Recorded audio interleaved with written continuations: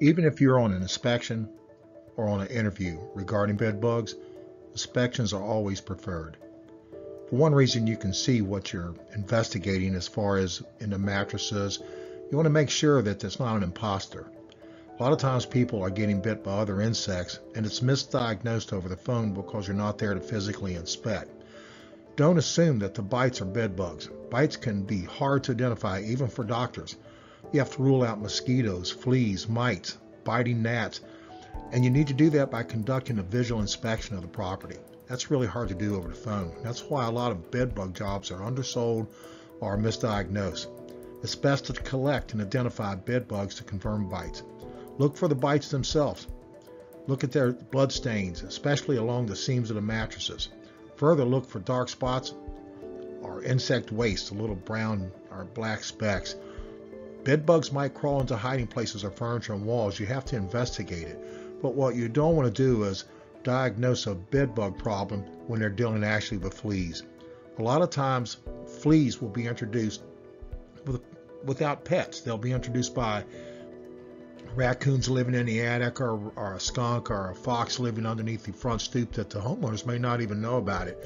And they can cause the same reaction, and oftentimes if you're treating for bed bugs, it's not going to do anything for fleas of this nature. So you're going to ruin the credibility of the company and you're not going to solve the problem. Also, there's a situation that we run into a lot. It's called delusionary parasitosis. You can abbreviate it as DP. It's a mental disorder in which individuals have a persistent belief that they are being infested or living with bugs or pathogens and parasites, and to them it's real. They'll even scratch themselves and it can be confused with bites, but they've actually committed the damage to themselves by scratching and having this fear of bugs or pathogens or such crawling over them. So, knowing that they're cryptic and they can be just about anywhere, where do you really start? Where do you look? Especially on an inspection and the people are complaining that they're either in the early stages of a bed bug infestation or they're getting totally devastated by the bites. During the early stages of an infestation, bed bugs tend to be located very close to the host, around the beds, around the furniture. As populations increase and the age of the infestation grows, the likelihood of finding bed bugs in unpredictable areas away from the host sites increases. Some key bed bug hotspots include, which should be obvious, mattresses, box springs, bed frames, headboards, unupholstered furniture, desk chairs, carpet edges, under and behind baseboards, and behind wall hangings such as pictures and actually inside the picture frames. But sometimes I've found them in other places that are a little unusual. And if you forget one, you're going to be in trouble because you're not going to solve the infestation. As I said, picture frames, we found them in stuffed animals. That's difficult. Kids' backpacks, light fixtures, lampshades, even toilet paper rolls, and inside clocks on microwaves and stoves. They'll get up inside the glass and hide in there. Any place you can imagine, bed bugs will find a place to hide and to be able to harvest their blood meal. So you've got to really be a good inspector to solve bed bug problems, especially if it's infested. The $64 million question is, since they do partake of a blood meal and they share basically blood as they're moving from host to host, do they transmit disease? Bed bugs are more of a nuisance than a health hazard. That's debatable as far as the health hazard. However, in a recent study, researchers reviewed 53 recent studies on bed bugs and their health and medical effects. The results showed although bed bugs have been blamed to spread up to 40 different human diseases, there is little evidence to suggest they are carriers of human disease. However, the realm of public health far exceeds if they spread disease or not. And we shouldn't be getting people to treat bed bug jobs out of fear of transmission of diseases. What we should do is recognize the true impact it has on the entire family. It's a social impact, it's a mental impact, it's a stigma associated with bed bugs that goes back for centuries.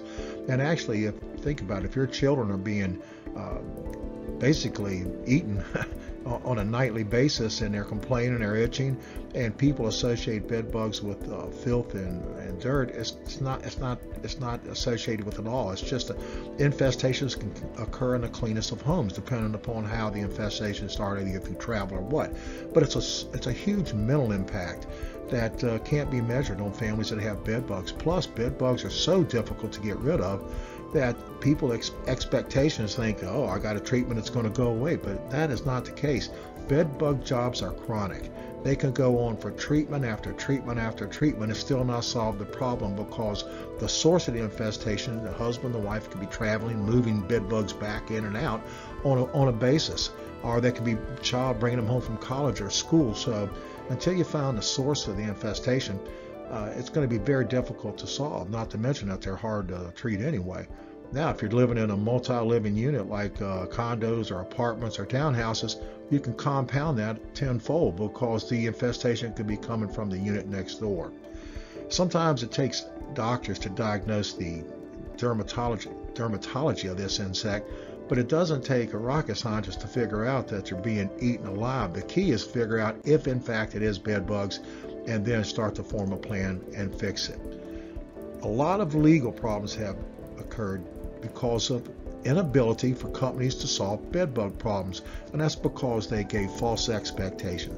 You should never tell anyone on a bed bug job, we're going to take care of this, we're going to get rid of it. What you're going to attempt to do is to treat it and control it. Bed bugs are so difficult to get rid of, the expectations on curing this problem are paramount to legal action if you mislead the consumer.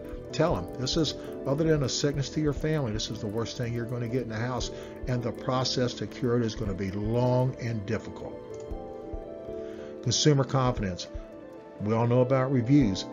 If you tell someone that you're the end all and you can get rid of bed bugs, and you go in with just to sell the job, and you don't, then you're going to be eaten up not with bed bugs but with reviews, and that's going to be a little more difficult to overcome, because consumer confidence lasts forever. One bad review can damage everything you've done.